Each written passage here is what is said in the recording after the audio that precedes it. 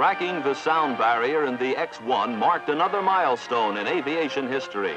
The time, October 14th, 1947. The place, Air Force Flight Test Center at Muroc, California. The pilot, Captain Chuck Yeager. Captain Yeager was selected to test the top performance of this rocket-propelled research vehicle.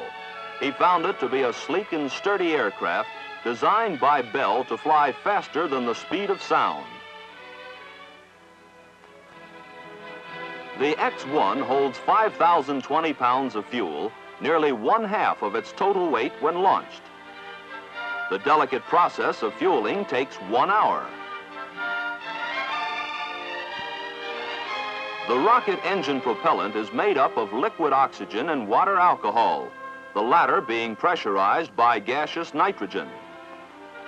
Great caution must be exercised during the fueling operation, since the fuel system in the X-1 has an explosive potential equal to that of its own weight in TNT.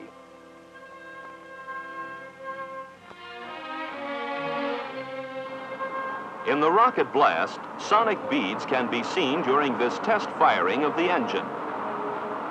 A special electrical igniter is used in the combustion chambers to fire the rockets. With all 4 rocket tubes firing, the X-1 will produce a thrust of 6,000 pounds.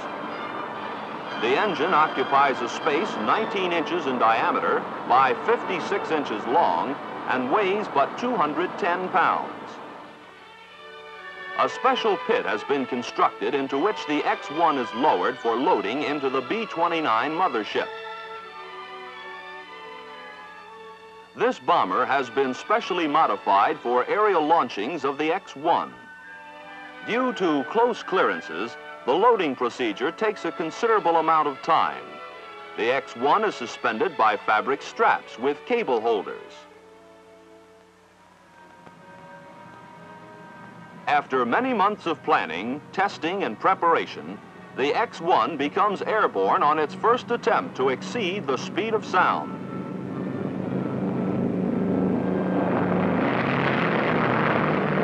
A climb must be made to 30,000 feet to reach drop altitude. While the B-29 with the X-1 ascends to altitude, radar goes to work tracking the mission. The aircraft's flight data will be telemetered to the ground crew throughout the flight. The B-29 has now reached drop altitude. The time for release is drawing near. For high-altitude flight, Captain Yeager wears an emergency pressure suit as he enters the cockpit of the X-1. A manually operated elevator provides safe access for the pilot before the drop.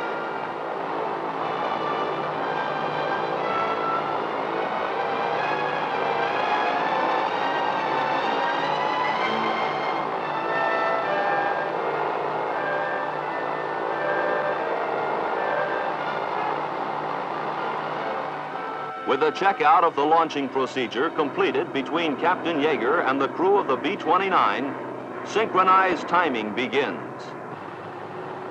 5, 4, 3, 2, 1, drop.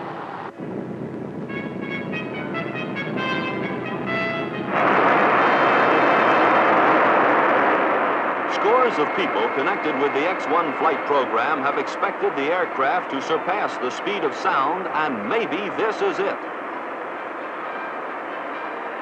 With all 4 rockets firing, Yeager climbs to 56,000 feet in less than 2 minutes.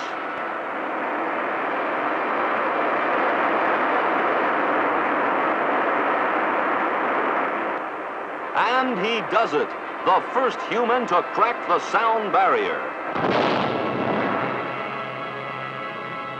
Now, with propellant exhausted, Yeager reduces his speed and altitude to come in for a dead stick landing at 160 miles per hour.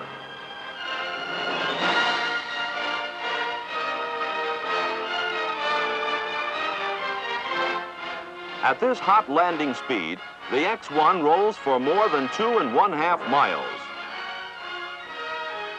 And one of the Air Force's best-known flight test pilots has just set the pace for further research in upper air investigation.